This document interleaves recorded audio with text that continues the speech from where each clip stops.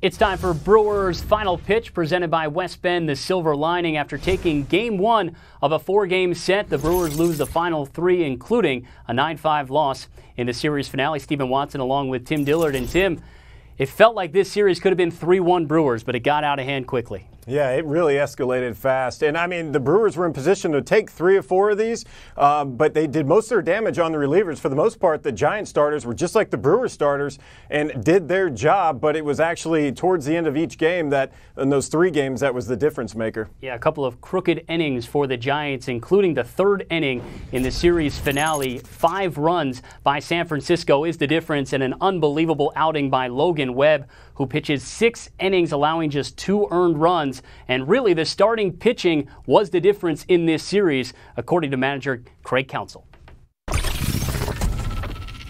They pitched well. We faced some good starting pitching here that I thought good starting pitching that pitched well. So you got to, you got every at bats. It's tough, and you got to battle through them. And we didn't do enough against their starters, certainly.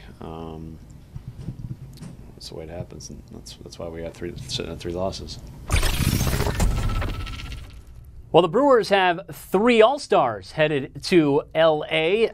Corbin Burns, he will not pitch in the game, but will still attend the festivities. Josh Hader, his 4th straight All-Star appearance, but he is going to skip it to stay at home with the family. And Tim, Devin Williams getting the late call that he has been added to the All-Star roster for the first time in his big league career. Special for him. Yeah, a wrong was righted with Devin Williams. He was an all-star from the time they started voting. Glad he got in there, and I like to see how these 3 guys are doing it differently. Burns he's going to the festivities, but he gets his rest. Josh Hader getting his rest with the family at home. And Devin Williams, man, wouldn't you love to see him out there in L.A. pitching in this All-Star game? Yeah, we look forward to that. The All-Star game is on Tuesday night, and this is the 2nd straight year the Brewers are sending 3 pitchers to the Midsummer Classic. It's the 2nd time they have ever done it in franchise history. The next game for the crew is coming up on Friday, the first game out of the All-Star break. You can watch it on Bally Sports Wisconsin beginning at 6:30. We'll see you then for Brewers and Rockies, the beginning of a 4-game set.